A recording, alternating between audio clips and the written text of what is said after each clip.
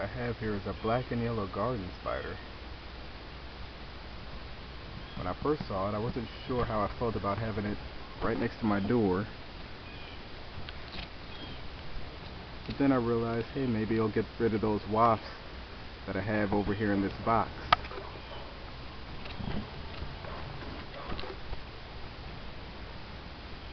Then the very next day I saw a wasp fly right in front of the door, and I wondered, hey, maybe the spider got him. And when I came out, he was wrapping it up. So I decided this spider's gonna stay.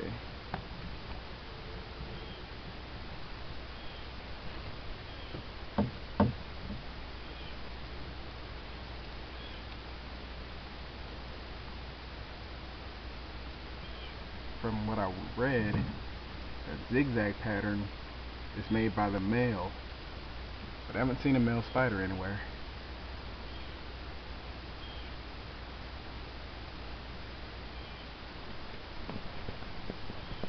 Whenever you touch it, she shakes the web.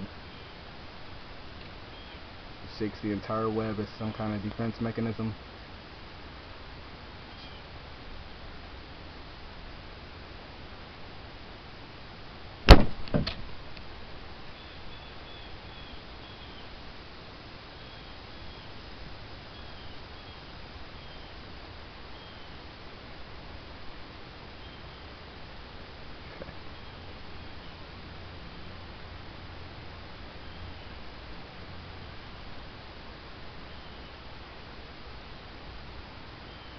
She looks pretty irritated.